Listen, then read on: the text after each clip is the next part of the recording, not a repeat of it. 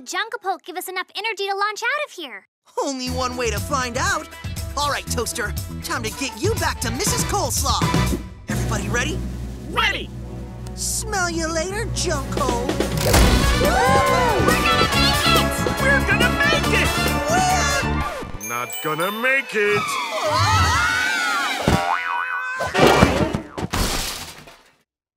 Oh, peanuts. I guess we're gonna be stuck in this hole forever. Oh, there's gotta be some way out of here. We could, what if we, Take a banana break? Yes! Okay, nothing's working. We just keep falling back onto that old springy mattress. Mrs. Coleslaw won't get her spring-loaded turbo toaster back, and we'll never play super springy pinball again. Wait a minute. Blazing bananas, that's it! Mrs. Coleslaw's toaster has super springy springs inside. They can give us the energy to pinball our way out. We'll use the sides of the jump hole like a real pinball machine. If we hook ropes onto those 2 plungers, we could use them like pinball flippers. And we can use the energy from the springs in the toaster for a launcher. But who are we gonna launch? According to my calculations, Clark, Chico, and I are all too heavy. We need someone smaller so the energy of the spring is enough to launch them to the top. Yeah, Tiny! You can be our pinball. But you might need a little more spring in your step to bounce out of here. We're gonna make you your very own super bouncy spring ball suit. Ready to launch? Okay, Tiny. It's pinball time. Clark, load it up. 3, 2, 1. Super spring launcher, go! Go!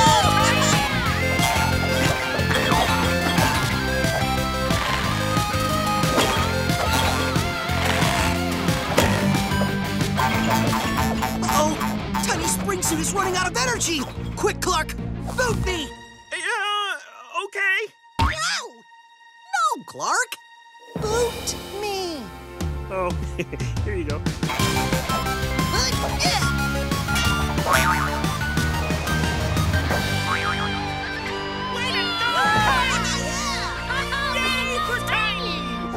Well, folks, looks like there's a new pint-sized pinball wizard in town, and her name is Tiny. Nice work, team. Yeah! Clark, give me something slippy. Soap suds. Too bubbly. Floor wax. Too squeaky. A banana peel. Perfect. Banana peel dancing shoes, extra slippy, coming right up. But Chico, I also need to run all the way up the wall. Ah, in that case, you need shoes with more friction. More friction means it's harder for them to slide, so they'll be grippy. And I've got just the material. A spare tire from Tool Force 1. The treads are high friction, which make them extra grippy. Perfect. Rubber tire dancing shoes, extra grippy. But then they won't be slippy. That's right. They'll be grippy. But I need shoes that are slippy and grippy. This dance is called the Slippy Grippy Shuffle. Slippy and grippy? But how can you... They're both grippy. Better take a banana break. Okay. If the shoes are too slippy, they won't be grippy. But if they're too grippy, they won't be slippy. And then Mrs. Coleslaw won't get to dance for Flippy. Flippy! He can go from grippy to slippy with one simple flippy. Blazing bananas, that's it! Mrs. Coleslaw, your shoes need to be slippy, grippy, and flippy. Yay! What do you mean? Check it out. Slippy, grippy dancing shoes. They flip from low-friction banana peels to high-friction tires. Oh, dear. Sounds very complicated. Try them, Mrs. Coleslaw. It's a snap. Just snap your fingers to flip from slippy to grippy. Ooh, they are slippy. And now they're grippy. Chico, they're perfect. With these new shoes on your feet, I'm sure you'll win tomorrow. Flippy's gonna flip.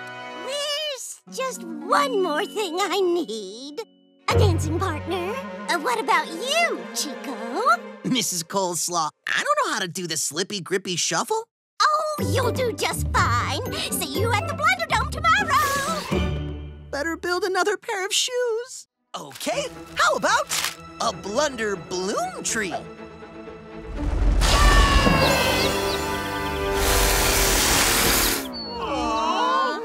Don't worry, we've still got plenty more seeds to try. Let's get planting. Your beak on the street is now your eye in the sky, where I'm checking out the damage being done by those blunder beetles. And folks, it is not a pretty sight. The beetles are sweeping across the city, eating every tree in their path. It's only a matter of time before they eat Blunderburg's most famous tree, Bon Bon Labs. Can the legendary Fix-It-4 save their own treehouse headquarters? I'm told they are working on a plan right now, but time is not on their side. Well, we planted a whole bunch of different tree seeds. Pow, pow, meow. But the beetles ate pretty much every tree. Wait a minute. The beetles aren't eating the whole trees. They're leaving leftovers. I wonder why. Well, they left behind the purple bark of the Blunderburg tree. And the pointy leaves of the blunder thistle trees. Pointy leaves, purple bark. You must not like the way those parts taste. Clark, what tree has both of those things? Checking. Aha! The Blunderberry tree. Let's give it a try.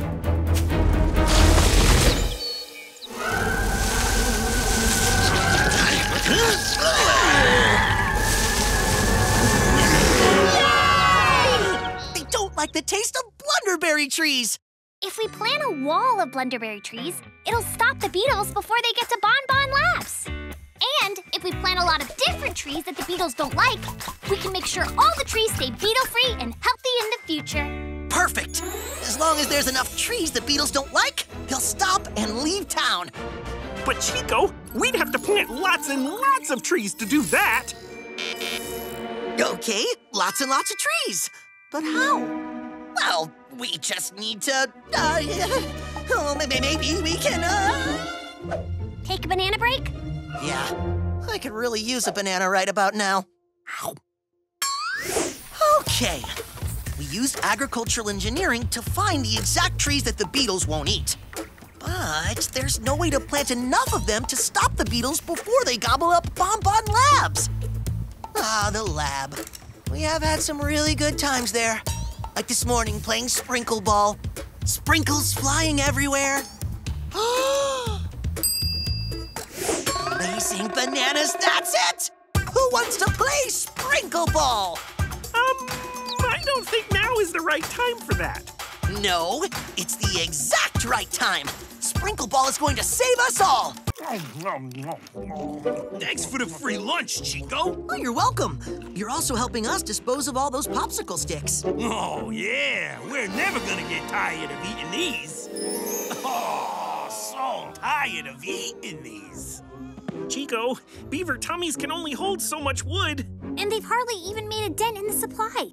At this rate, it'll take them, about 232 years to eat all the sticks. I'm pretty good at waiting, but I don't think I can wait 232 years. Yeah, repurposing them wasn't a bad idea. We just need a better way to do it. Like what?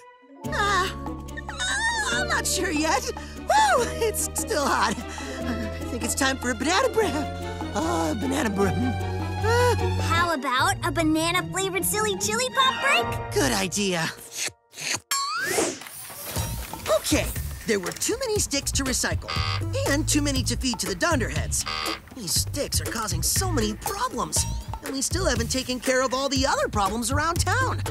Hermit Crab Herb still needs a fence to keep out tumbleweeds, Squirrelbeard's ship still has a bunch of holes in it, and Conductor Clyde still needs more train tracks. Somehow we have to fix all these problems and find a way to repurpose all the used popsicle sticks. Blazing bananas, that's it! We can repurpose the sticks by using them to solve problems around town. Pow pow me, wow! That'd be a greener solution too. Greener? But the sticks are kind of woody colored. No, greener means better for the environment. Come on, Fix-It Force. Time to put these silly chili pop sticks to greener use. Hermit Crab Herb needs a fence to keep those tumbleweeds away. How about a popsicle stick fence? Diggity! That's some awfully fine fencing. Captain Squirrelbeard's ship has a few holes. Popsicle sticks can patch them right up. Arr, 'tis a rip-roaring repair, mateys. Conductor Clyde needs more train tracks. Popsicle sticks should do the trick. All aboard the cool train!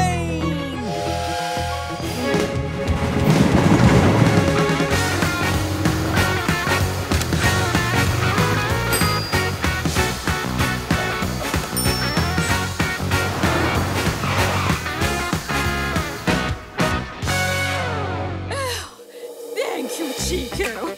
You and the Fix-It Force have saved Blunderburg from a sticky situation. Don't mention it. We just used our creativity. To repurpose. Monkey with a tool belt. The banana phone!